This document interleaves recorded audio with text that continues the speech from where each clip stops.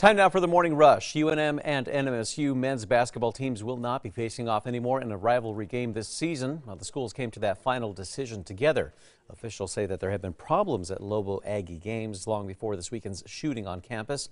The decision to cancel the nearly sold-out game entirely is going to cost them about $500,000. Meanwhile, campus safety remains a top concern this morning. That comes after the shooting is leaving many to question what UNM is doing to ensure a secure environment. State law and university policy prohibit guns on campus. Now, UNM says in recent years they have expanded the service that escorts students around campus if they don't feel safe. Erica. And here's a look at our school day forecast. 25 this morning. Wear those warm winter layers. It is going to be a gorgeous afternoon, though. Seasonal high temperatures in the mid-50s with mostly sunny skies. APD is hoping that some new evidence will generate leads in a more than 25-year-old investigation. Back in 1996, police found the remains of a young woman near 98th and Tower. The National Center for Missing and Exploited Children helped create a facial reconstruction. She's believed to have been between 15 and 19 years old and between 5'2" and 5'4".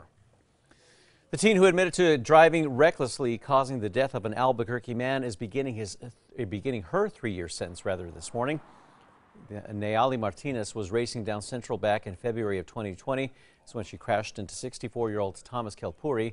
Now the judge sentenced Martinez to 3 years behind bars. Erica. And here's a look at our threat index for today. It is going to be moderate. We're seeing some heavy fog in southeast New Mexico, so use caution, and some frigid temperatures up north. Breaking overnight, a mass shooting at a Walmart in Chesapeake, Virginia is claiming the lives of 7 people, according to police, including the alleged shooter. This is while several others were wounded. Now, the shooting started at around 10 o'clock last night, and first responders arrived quickly on the scene. This morning, we are hearing new details about the man being hailed as a hero for his actions inside of the gay club in Colorado Springs. It's where a gunman opened fire, killing 5 and injuring 18 others. Well, Richard Fierro was there at Club Q with his wife and daughter and her boyfriend when the gunman started firing. Fierro grabbed the shooter by his body armor and then threw him to the ground. Erica. All right, let's get a check on traffic. Roads are looking clear right now. No accidents or slowdowns, and trackers going south on I-25 near Lead and Cole. Everything is moving at speed here. A TSA agent found a cat inside of a traveler's suitcase. This is as it went through the X-ray machine at New York's John F. Kennedy International Airport.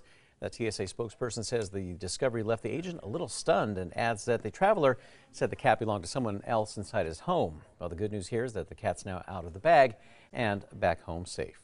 Time for the 5 facts. At number 5, as we get into the shortest days of the year, Old Town is once again lighting up the night with the annual tree lighting ceremony.